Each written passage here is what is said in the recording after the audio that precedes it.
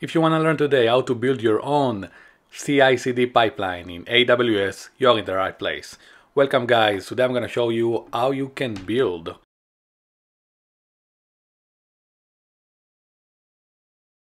together with CodePipeline and AWS CodeDeploy two EC2 instances. It can be your Node.js Express application, it can be Python, it can be Laravel, it can be whatever you want. Today I'm going to show you exactly how to build this pipeline so you can automate your deployment to the cloud. Stay tuned, we're about to start, and feel free to follow for more amazing tutorials about AWS.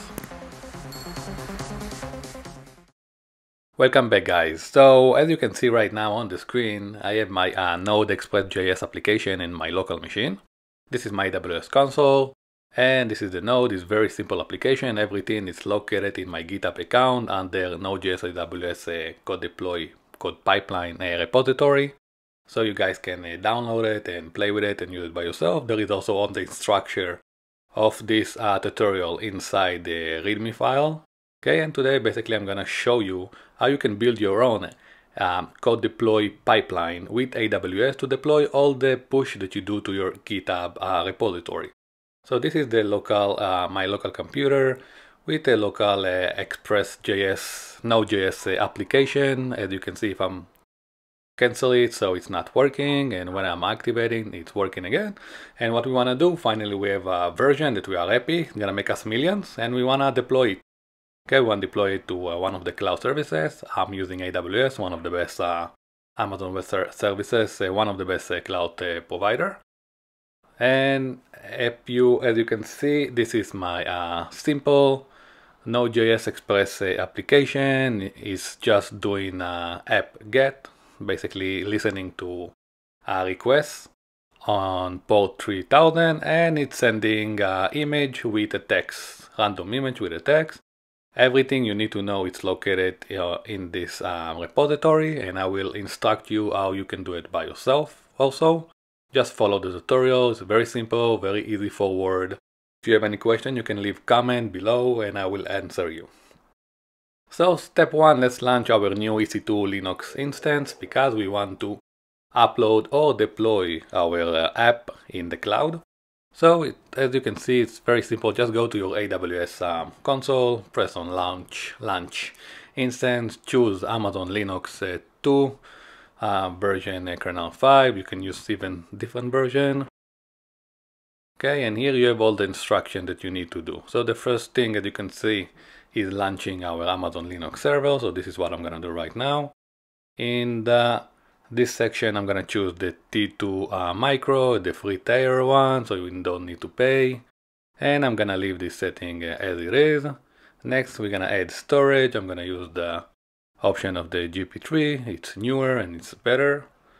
And let's add a name tag, so it's gonna be easier for us in the deploy section to identify our server.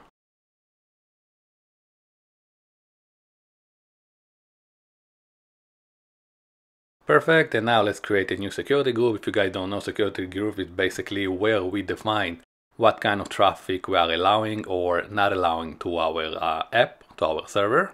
So I'm gonna open it for two port, the SSH. I'm gonna leave it for everyone at the one because it's just example, but you wanna do it only for your IP.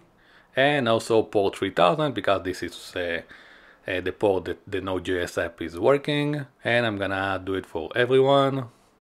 Perfect. And next let's click on launch, and we're pretty done. It's very simple. Here we're gonna create a new PAM key. I just doing it everything fresh so you guys will learn everything. I didn't use the default setting that I have. So this is how you can do it step by step if you don't know how to launch your first instance. I also have a video that I specified how to do it step by step. Very easy, slow going. And once we download the PAM key, we launch our instance, and soon enough we're gonna see it in the AWS EC2 console. So let's go there. Perfect. I'm just gonna take the PAM key and I'm gonna move it to my desktop so it's gonna be easier to reach out to it. Okay. Okay, so while it's initializing, it's completed. We have the first instance, and now we need to do the SSH and install or manual deploy our Node.js app before we do it automatically. So the first thing you want to do, you want to change the permission of the PEM key we just downloaded. Everything, you have a command to do it, so you don't need to search in Google, just follow this tutorial or Amazon instruction. And next, now we need to basically run the SSH command so we can deploy the Node.js app manually by logging to the server.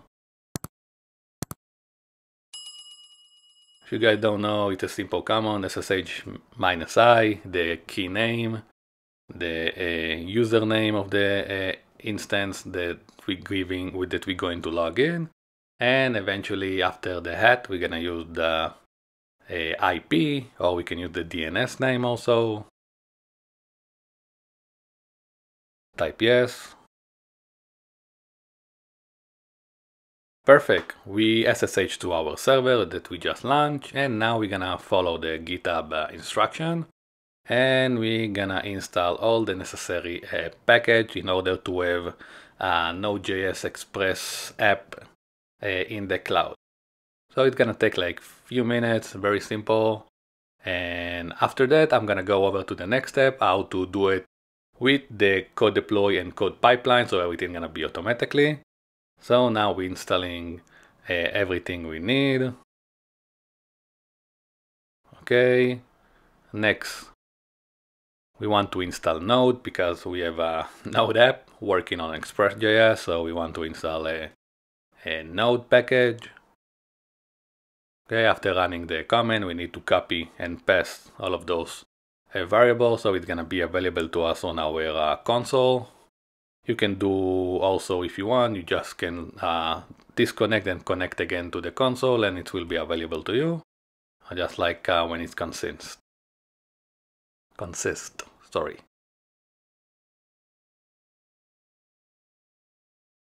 Okay, let's check our version and VM version to see that everything works. So everything installed, we have access to the NVM, and let's check that now the NVM will install the latest, not the latest version, but the latest stable version of Node.js. It's like 16 point something.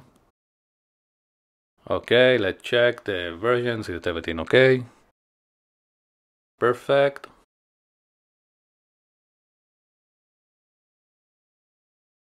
Okay, perfect. We install everything we need. And now basically we're gonna download manually git clone the repository that I had on my local, that it's located in the GitHub. I'm gonna download it to the server and we'll run it manually. Okay.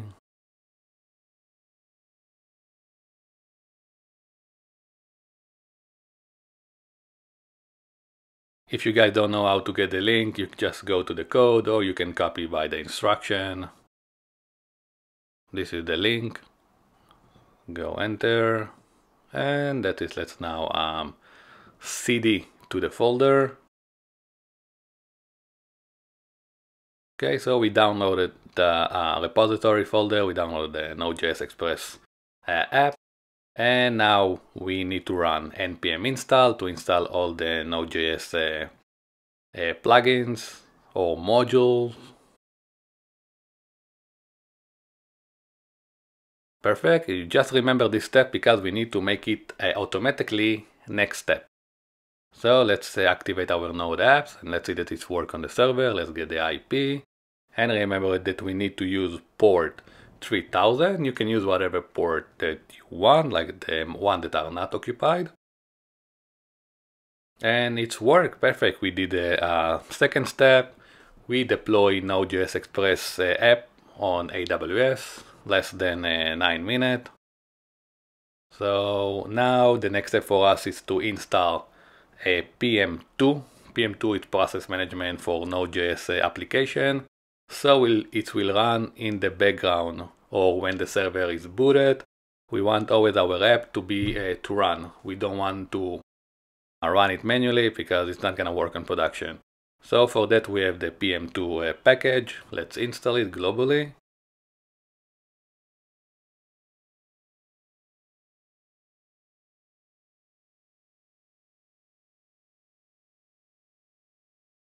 Okay, excellent.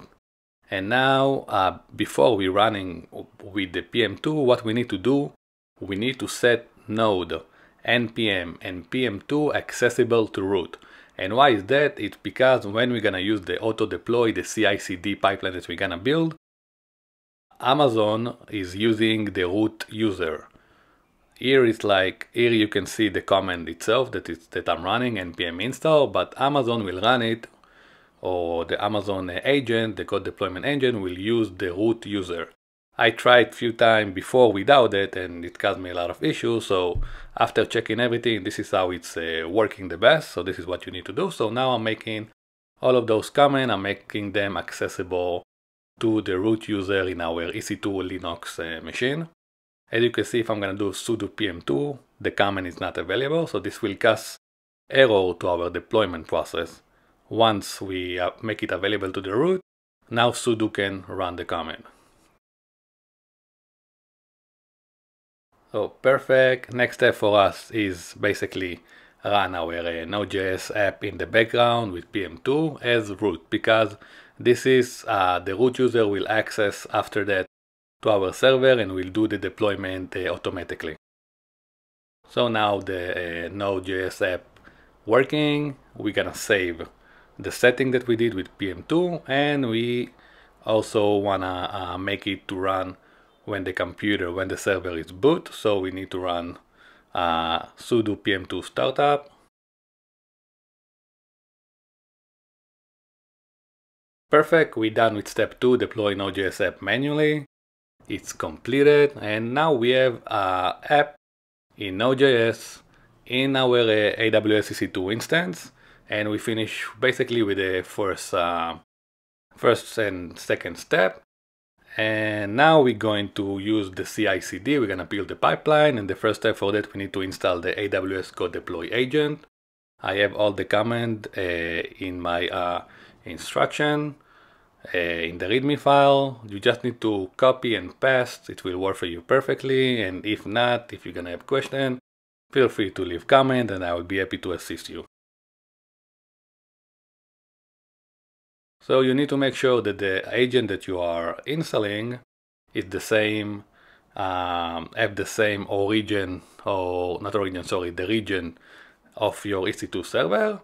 I tried with different region, it still work, but just make it consist.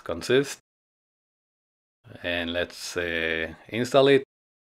By the way, guys, if you have any question, feel free to leave a comment below, and I will be happy to assist you.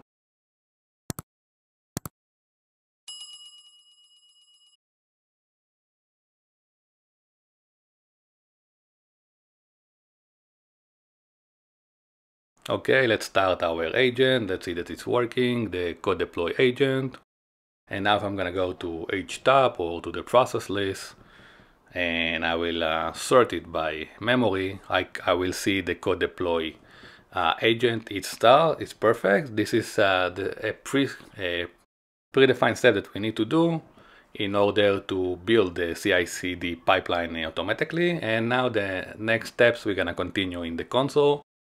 We're gonna go to EC2, let's duplicate the tab, and let's go to IAM, Identify Access Management, and we need to create 2 new rules with code deploy permission, one for our EC2 instance and one for the AWS code deploy group that we're gonna do in a few minutes.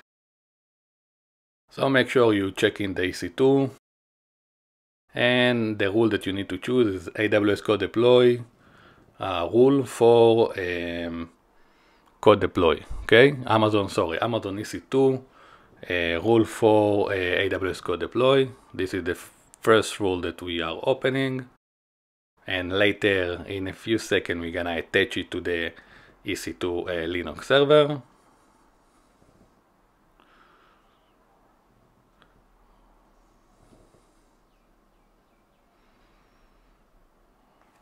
Okay, great. And now let's create the second role for the AWS CodeDeploy group. Next, here you want to choose AWS, here you want to choose the AWS CodeDeploy role. This is how it's called. Next, and we need to change one of the setting inside. So once you created the role and you saved it, we need to change one of the setting inside. So let's save it. Okay, so now I'm basically going to the second role we just created, and I need to change something in the trust relationship tab. We need to change the service from EC2 Amazon AWS.com to CodeDeploy Amazon AWS.com. It's very important. Without it, it's not gonna work. Perfect.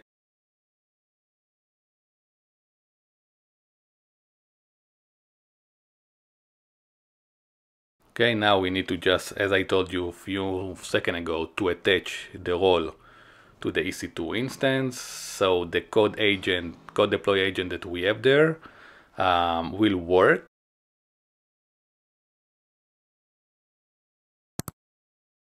And let's name my EC2 instance. And now we're gonna set up the AWS CodeDeploy.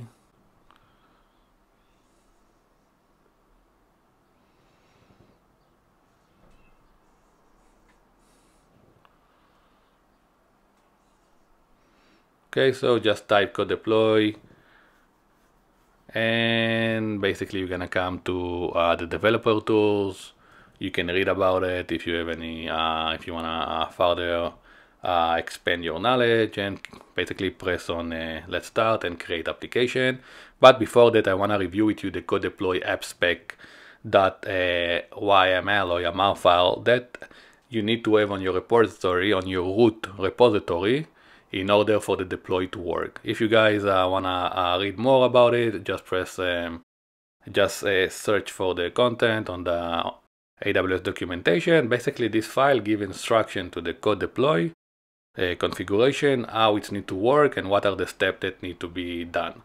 So you have the setting themselves at the beginning that you basically telling to the appspec, to the code deploy, what need to be copied from where to where. So our source is the root, the GitHub root, and we need to copy it to inside our instance, home EC2 user, and the name of the project. And there are the hooks. The hooks will run after the code deploy will copy all of the file. I have only 2 hooks, but you guys can have much more. The first hooks is after we install. Basically, after we copy the folder, we want to run npm install to run all the package JSON plugins that we have, the modules that we have. Okay, this is the bash file. I did it very simple. I just did few comments, and then I'm also echoing to a file, so we kind of follow the deploy.log file. And after that application start, I'm just restarting the PM2 service, that it will update. This is how we will make sure that it will run the updated code. We need to restart the PM2. As you can see right here, we just restarted, because if you're gonna update the source code but you're not gonna restart the process management of the Node.js, even though you're gonna have the recent code, it's not gonna show it in the cloud, in the server. So it's very important to run those 2 commands. And once I explain you about it, now we're gonna create the code deploy application.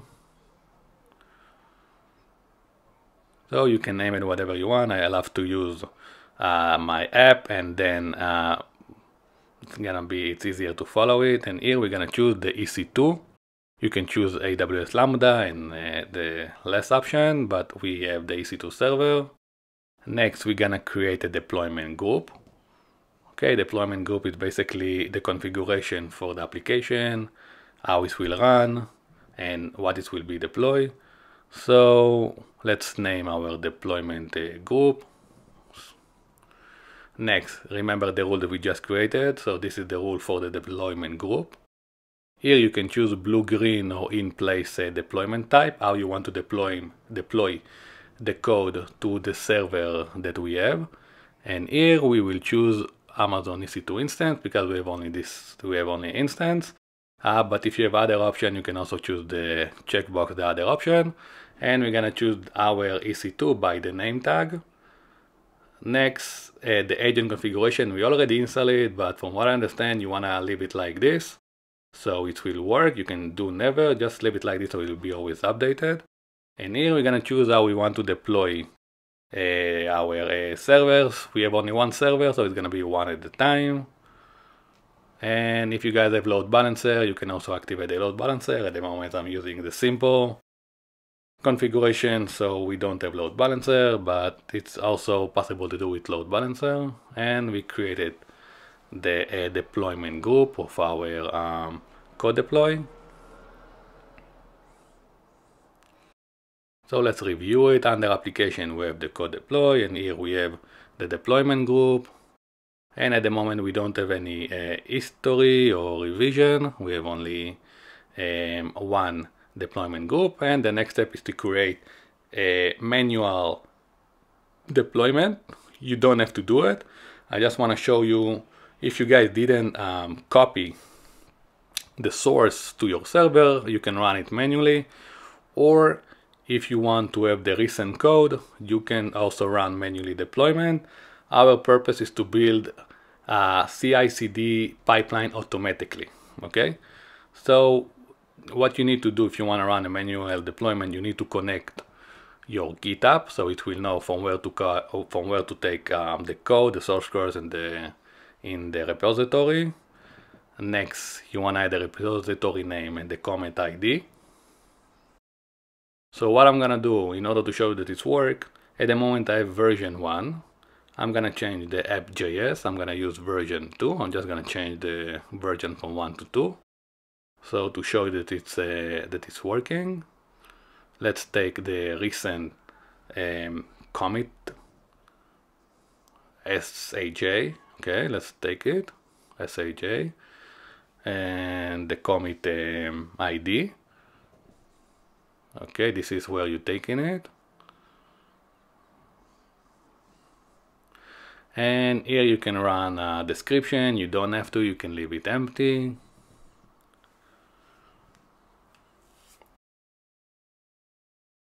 And next, you can choose how you want the deployment behavior to be. We want to override the content that we have. Okay, this is what you want to do in order to have the newest or the recent code, and all the other settings you don't have to change. So after we save, the AWS CodeDeploy will run its first deployment. This is a manually, it's not the end code, the end result that we are seeking for. I'm just showing you basically how it works, what is the process. If I'm gonna go to the CD, to the folder, and then I'm gonna show the logs to the deploy log, we're gonna see everything that was running successfully because I'm echoing everything to a deploy file. Okay, it's perfect, and it's good if you guys want to monitor to see if you have error where it's failed. And as you can see, the setup worked, and we updated the version from 1 to 2. Everything working perfectly. So now the next step is to build the code pipeline to make everything run automatically. Every time you push a commit, it will automatically update our server without us doing anything. So let's create the code pipeline. So let's first thing you want to name it, and you can create a new role, or to use existing one, let's create a new role, the default one. And the advanced setting, you can leave it as it is, you don't have to touch it. Next, this is where we connect the code pipeline to our GitHub, so it will always have a trigger. When you push to GitHub, it will get a trigger, it will get a webhook, and it will update our pipeline, it will update our source codes. Next, if you guys have a build, you can choose it. At the moment I don't have a build, so I skip. And the deploy setting, the deploy stage, I'm gonna use the group deployment, the application name, and the group deployment that we just created.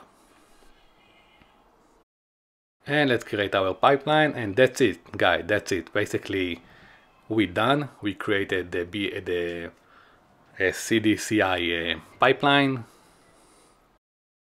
So it's gonna take a few seconds, so you guys will see the first time that you're creating the code pipeline, it will run one deploy automatically to make sure you have the recent code. It will take a few seconds, and basically we set up the AWS CodePipeline. And now let's do a live demo of our CI CD pipeline. Let's see how it works in live mode. I already did the git pull of the recent code that I have there.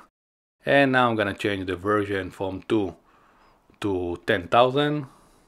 Okay, think about it that you're working in your job, you have local repository, you have your setting, you change everything, and you want to commit and push it to your branch. And once you're doing it, after a few seconds, CodePipeline will work and basically will build and deploy your recent code to your cloud server, EC2 server, without you to interact with anything. So now you can see how it's the code pipeline change, it starts to work, it's pulling the repository from the source, from our GitHub repository. And after a few seconds, it will deploy. Let's wait. Okay, it's finished the first step. And now it's deploying the commit that we just created, testing AWS pipeline from local. Let's give it a few more seconds. Okay, deploy finish, very fast. And as you can see, we changed the version to 10,000 and it's worked, guys. Congratulations, you built your first CI CD pipeline with AWS in less than 20 minutes. You can do it even faster. I just went over all the steps. You can see the history of your deployment, all the steps that we did, if one of the steps have failed or not. It's very easy going. You can always check if something wrong. You can always explore.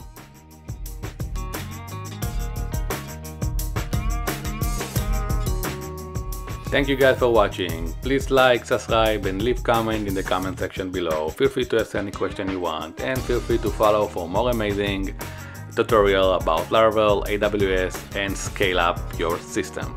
Have a nice day.